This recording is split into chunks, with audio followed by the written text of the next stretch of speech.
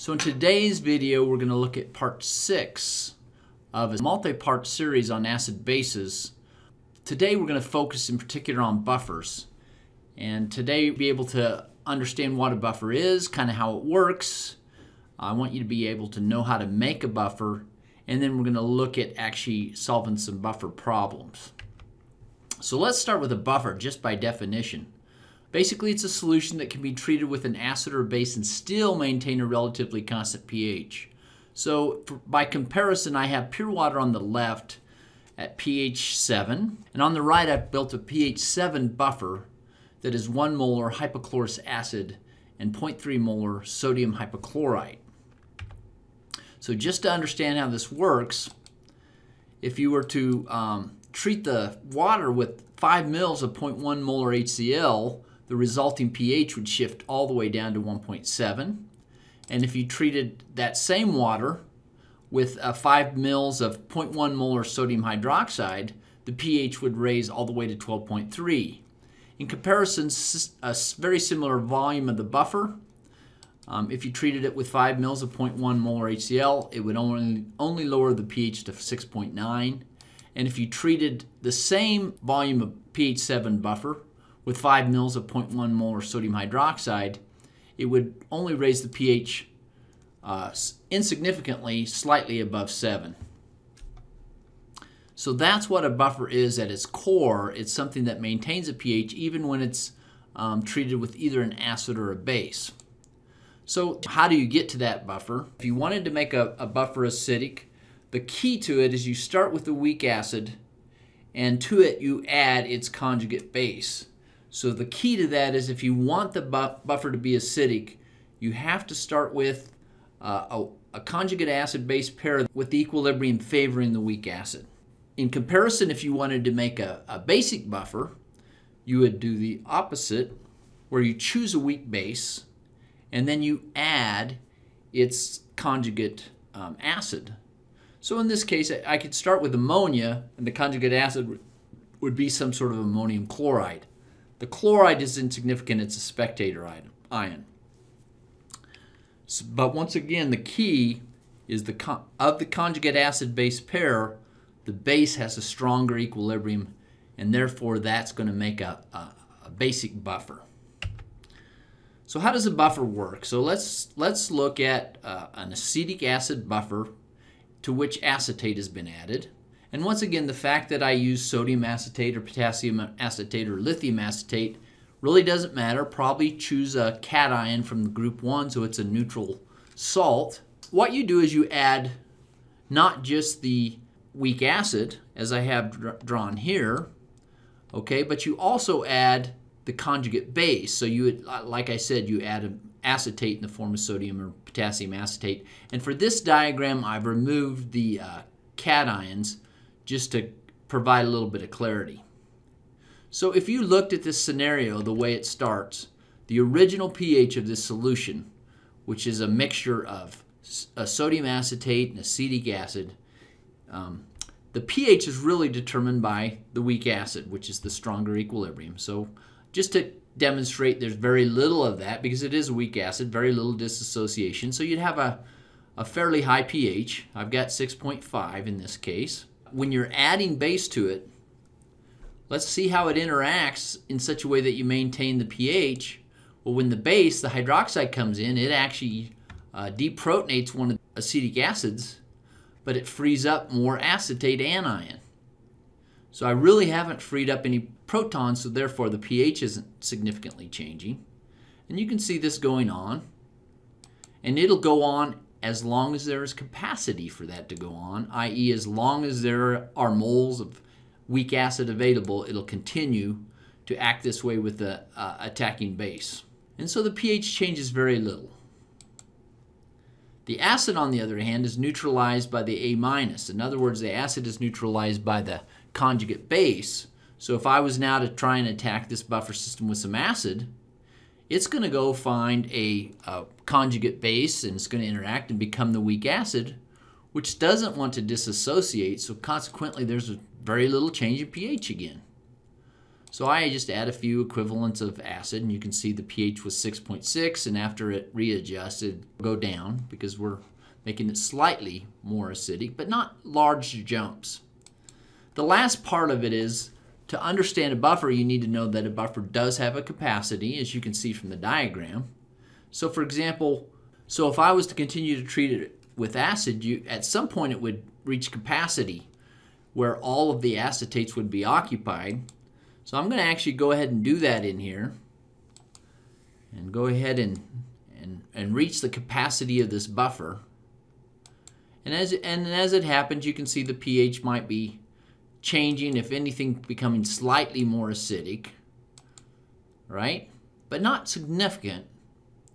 But at some point, the acetate will be totally consumed, and then the next addition of acid significantly changes the pH because it has no acetate weak base to interact with. And so consequently, with every addition of acid, there's a significant jump in the pH, and that's kind of your clue that you basically reached or went beyond the capacity of the buffer. To get into the specifics of the buffer, we usually use the Henderson Hasselbalch equation, and we've talked about that in prior videos to understand it. But if you'll look at the layout, it basically says if you know the pKa of the conjugate acid, you add the log of the quantity conjugate base divided by the weak acid that's present. So this is the conjugate base divided by the conjugate acid. That ratio, take the log of it, add it to the pKa, that'll be your resulting pH. So it's nice to study this because it helps you understand how to make buffers and the capacity of the buffer. So let me just point out a few things. First off, the pKa of the weak acid needs to be very close to the target pH you're seeking. So if you're wanting to get to a pH of 3.5, it's wise to choose a weak acid that has a pKa very close to 3.5. But then when you look at the concentration of the weak acid, which goes on the bottom on the denominator, that really tells you the buffering capacity to interact with incoming base. And that makes sense. As the base is coming in, it is actually the weak acid that's interacting with the base, as I show you in the diagram.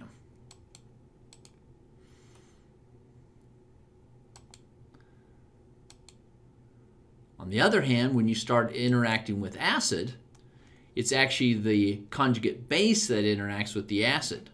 So whenever you look at the Henderson Hasselbalch equation, this concentration up here gives you the capacity for interacting with acid. As you see here, it's the weak base that interacts with the incoming acid. So just looking at that buffering capacity, that really helps you understand really how to build a buffer. Once again, select the conjugate acid-base pair based on the target pH. If you're not close, you're going to end up being low on capacity. And you can think about that mathematically. If this number is not close to this number, then there's going to have to be a large difference in these two in order to move it, and consequently, you're going to have one component with a low capacity. Just for example, if I wanted to move one full pH unit, in other words, I chose a pKa that's at least one pH unit below that, then in order to move it one pH unit, you can see the comparison of the conjugate base to the acid has to be a ratio of 1/10. So it's got to be 10 times different in concentration. Well, if I was to use these actual numbers in here, that would mean that I've got a 1 molar capacity on the acid end of things to combat bases, but I only have 1/10 of a molar conjugate base concentration to combat incoming acid. So consequently, I had to give up some capacity if I want to move that pKa largely. And so that leaves you with a good rule of thumb, and that is, the pKa should be within at least one pH unit of the pH target. Step 2, when you go to build the buffer, you need to jump in somewhere. I suggest that you start with the denominator. Now this is not a fixed rule, and I've starred that to bring that out, but basically usually it's easy enough to make the acid and add the conjugate base. And the logic behind that is a lot of times your acid is already in solution, so it's easy to just dilute that and come to a final volume that you're trying to target. But the conjugate base of that acid is usually a salt form, so you can literally add it as a powdered salt and change the volume very little. So you'll kind of see that as we start to work these problems. But that is not fixed. It's just you're going to have to work with the convenience of the actual materials that you have at hand.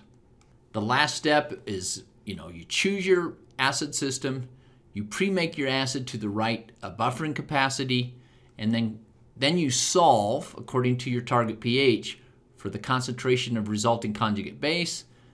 Advice that we usually give, though, in actual lab practices, this is a pre-calculation. It's a theoretical amount of conjugate base to add, so you at least know the ballpark. But in practice, what you do is you prepare the acid solution, you drop a pH meter in there, and then you bring that conjugate base in as a powder to pH, and you won't have much change in volume, but your buffer will be spot on because you've dialed it in with a pH meter. So I'm going to show you a little simulation of that as we try and solve one of these problems. So how do you build a pH 6.5 buffer? You want to make 250 mils of it, and you need a capacity of about half molar. So I'm going to have in my arsenal 250 mils of half molar to interact with acid and base, right in that range. So first off, we go to this acid dissociation table, and a lot of times you'll find them where they're written with KAs and PKs both, and these are the most useful tables to use. But I know you might have a book that just has a KA, and in that case you'll use skills you've used that I taught you in the last videos to convert Ka to pKa by taking the minus log of the Ka. But anyway, my target's 6.5, so I start scanning here for things that could reach 6.5. Carbonic acid is an option. It's within 1 pH unit. And just so you understand, the conjugate acid-base pair that we're talking about, because there's a couple in here, right? This is a diprotic acid, so I have either carbonic acid going to bicarbonate, or I have bicarbonate going on to carbonate. And so that's what the pKa1 and pKa2 represent in here. But if I was using the bicarbonate going on to carbonate, that would be useful only at a pKa or a pH of around 10.3. I'm using the K1 in this case, so it is actually the carbonic acid with the bicarbonate, but bicarbonate, the negative anion, doesn't exist alone floating around. It has to have a counterion to stabilize it. So once again, we choose something that would logically be neutral once you put it in the solution. So sodium, potassium, lithium, whatever you need to use there. Another option that's within 1 pH unit is using arsenic acid. And in this case, it's not the actual arsenic acid to sodium hydrogen arsenate. You'd actually need to use the second dissociation constant. So you're actually starting with a dihydrogen arsenate, and you're deprotonating one time to get to the hydrogen arsenate. And that particular combination would require that you have a counterion of 1 sodium with the dihydrogen arsenate and 2 sodiums with the hydrogen arsenate. So this is very much an option. And finally, I've got a number down here of 6.49. That would work with chromic acid. But once again, it's not the first deprotonation. It's going from HCrO4 to CrO4 to the chromate ion. Sodium hydrogen chromate and the sodium chromate in solution. I'm going to use the arsenic acid. And when I looked online, I just go to a chemical supplier like Sigma-Aldrich or Fisher Scientific, and I find that actually it's easier to get a hold of potassium dihydrogen arsenate, and then then you can get disodium hydrogen arsenate, And the numbers off that table we looked at were pK2 of 6.7. The reference is always the Henderson Hasselbalch equation. I'm trying to make it where it has a capacity of half a molar.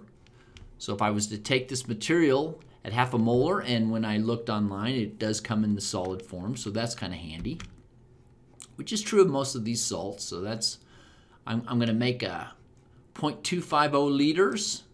I do a little dimensional analysis by the definition of what molarity means. It's half a mole per liter times the molecular weight of this compound, and I get 22.5 grams of this that I need to add to make a 250 ml solution at half molar. So I literally take that solid, weigh it, put it in a volumetric flask, dissolve up to the 250 ml mark.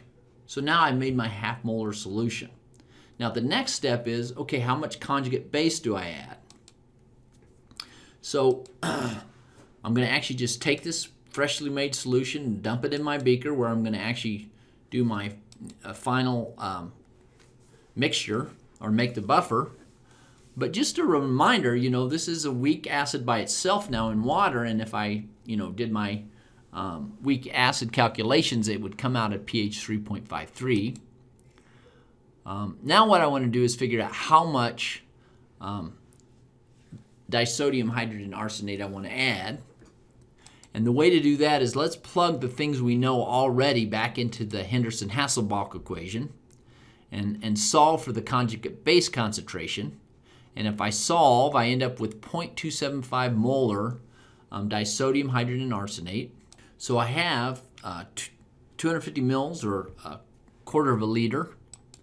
I basically multiply that according to the concentration I just figured out over here in the prior step, times the molecular weight of this disodium hydrogen arsenate, and consequently I get 12.8 grams that need to be added. And so once again, this is a solid, and the nice thing is, as I add this solid, I'm going to change the volume, but it's fairly insignificant, and that's why it's nice to do this base addition next. But once again, that's how much I'm going to theoretically add, but the way I'm going to add it exactly is I'm going to use my pH meter as the guide. So I start to add this stuff. It obviously will change the pH as it goes in and start to approach my target 6.5. Add a little bit more. Stir, you know, get it in there, check the new pH. All right, so I'm where I'm at, and I didn't, you know, in this example, I didn't have to add all of it, but you can imagine that that might vary depending on the situation. But at least I knew what ballpark of the salt that I needed to add. And that's how you go about preparing a buffer.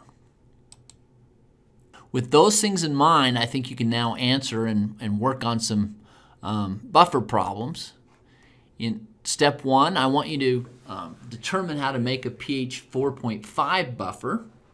So once again, you can immediately assume you're going to start working with a weak acid. And then out of that, I want you to be able to answer these three questions. If you have the buffer system built already, how much sodium hydroxide could you neutralize it? In other words, what's the capacity?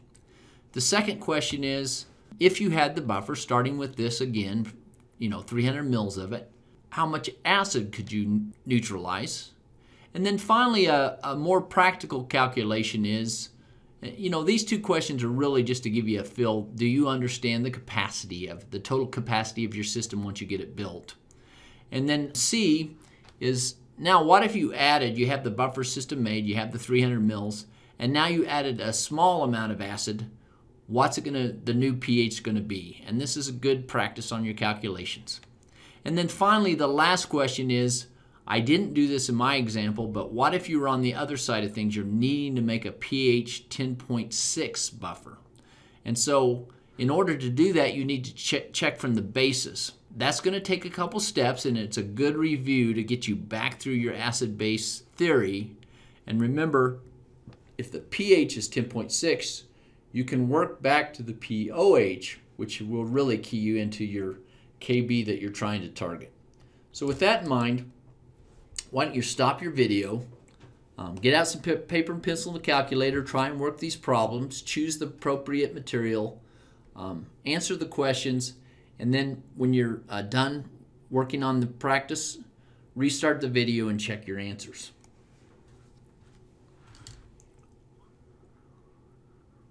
All right, so let's see how you did. We're going to start with this, making 300 mils. It's a 1 molar capacity buffer system, which has a pH of 4.5. You go back to your table,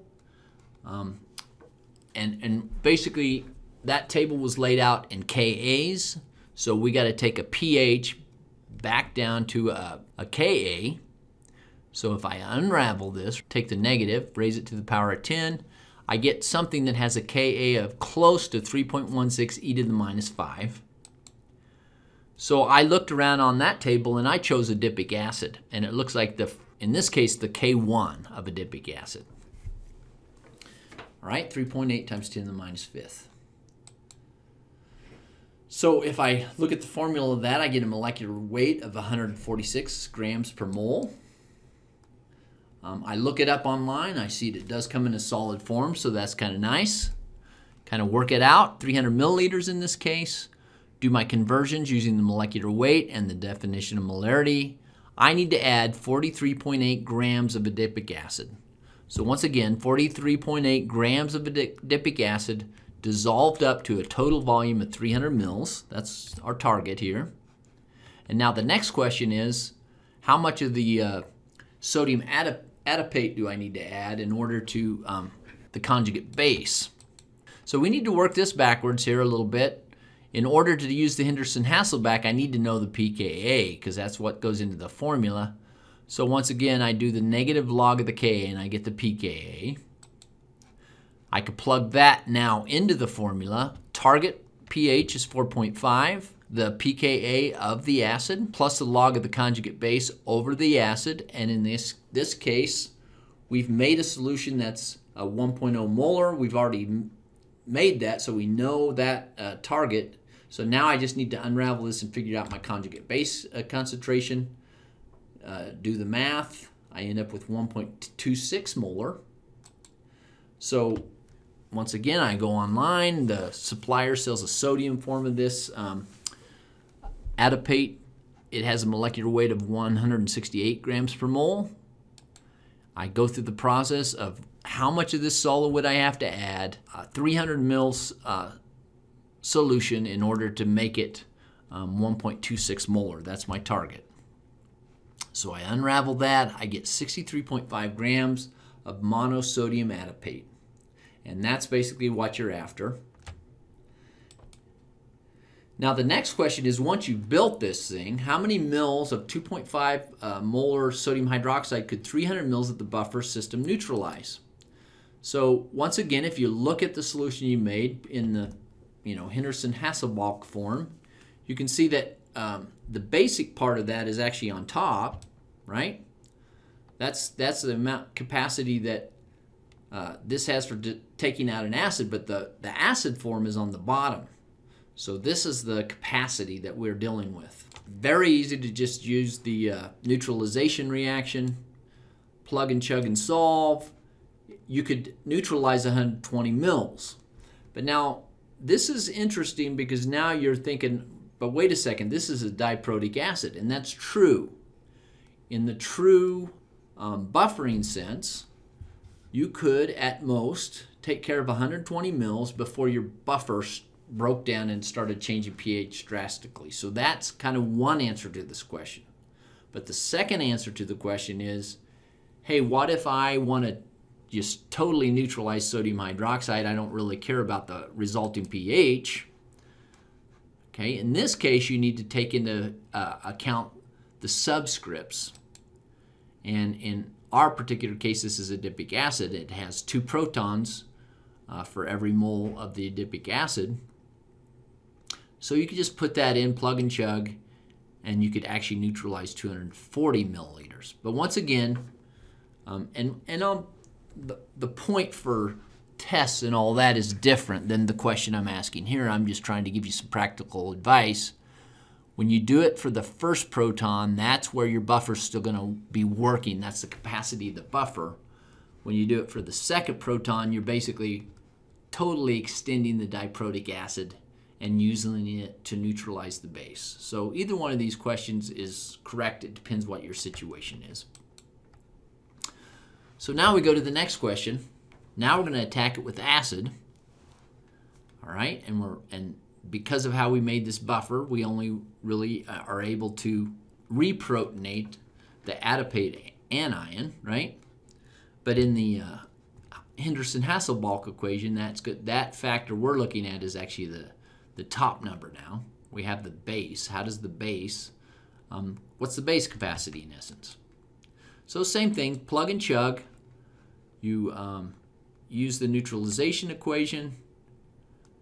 You solve, you get a volume of 630 milliliters. Okay, so now here's a little harder problem.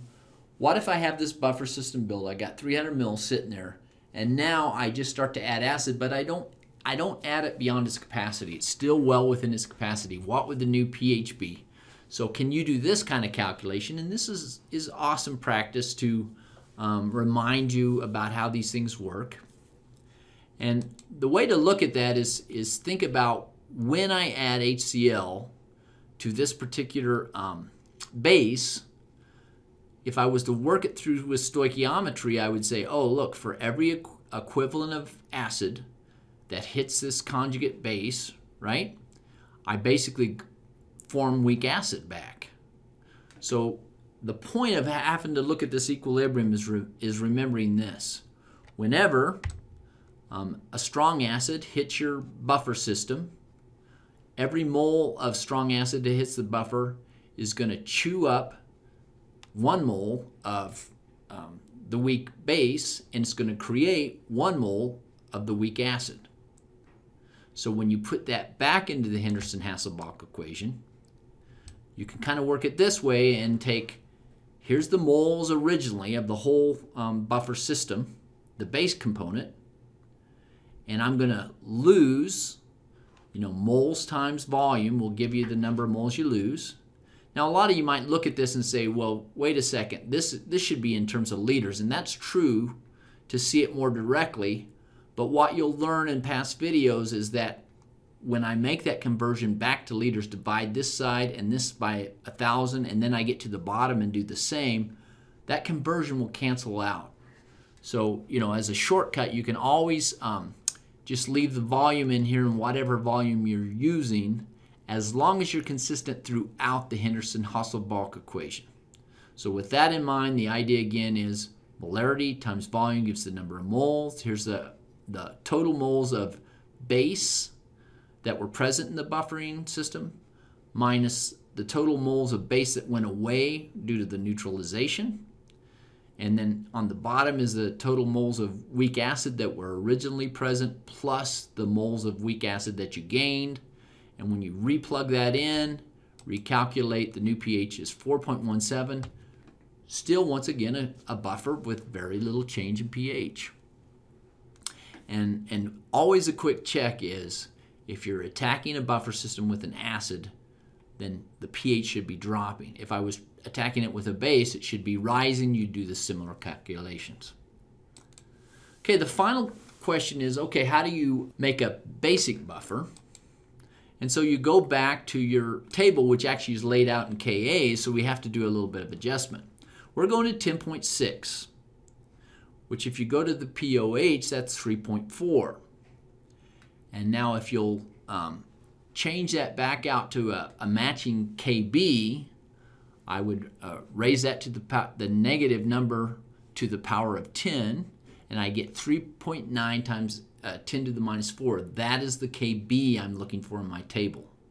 Now, sometimes tables are laid out where everything is in pKa, even the conjugate bases, or the basically the weak bases are laid out in Kas, and that sometimes speeds up the process for you. But anyway, with that in mind, we searched the table. I found ethyleneamine. It has a Kb of 4.3 times 10 to the minus 4th, and that's great. That's well within the range of 1 pH unit. I look up ethylene diamine. It has a molecular weight of 45 grams per mole, but when I go online, Aldrich only sells that in the gaseous form. Or it has a water solution, and that works out nice. Ethylamine is 70% by weight in water, and it has a density of 0.81 grams per mil. And this is a nice exercise because it gives you a chance to look at your percent by weight and your density calculations. So if I work that out, my goal, my target here in this calculation is I want to know the molarity of a 70% by weight ethylamine in water solution if the density is 0.81 grams per mil. I work that out and say, well, if it's to figure out molarity, I need to know how much in a liter, right? So I take 1,000 mils. I take it times the density. That'll tell me the grams I have in 1,000 mils. Of those grams, 70% is from ethylamine. So now I have the mass of ethylamine in there. Convert that up to moles. And consequently, I've got a 12.6 molar ethylamine solution when it's listed as 70% by weight. So now I can work off of the dilution equation. So I plug and chug into the dilution equation. I solve for the volume of the 12.6 molar ethylamine solution that I need to add, and I get 29.8 mils of this, of the 70% by weight ethylamine. I add that, dilute it to a half liter volume, and now the next question is, how much then of the conjugate acid do I need to add? So I got to work that back out according to the Henderson Hasselbalch equation. And in order to do that, I need to know the pKa. And if I work that back from Ka to Kb using the Kw of water, then I change it back out to a pKa, I end up with 10.6. And I showed you that on some previous videos. So I can now plug 10.6 in, and that's actually the target of pH that I'm looking for. And so that makes it kind of nice that ethylene diamine is actually spot on for the pH I was trying to acquire. So I know that when I do that, the concentration of conjugate base has to be equal to the conjugate acid in order to make this log of 1, which is 0. So I solve for that. I know I'm heading for a 0.75 molar concentration. Now this particular material, I can find the ethyl ammonium chloride is actually a solid, so that's nice, a little easier to work with. I do my calculation according to half liter solution, 0.750 moles per liter, that's the definition of molarity there. On molecular weight, I end up with 30.5 grams of ethyl ammonium chloride that I need to add to the solution. So that can then be added by spoon, but once again, keep in mind that I'm not going to actually just dump it in there and hope for the best. I'm going to have my pH meter running, add it till I get to the right pH, and that way my buffer will be spot on for the pH I'm trying to acquire. So I hope this has helped you understand buffers in particular, and we will continue on with one more video on acid and bases.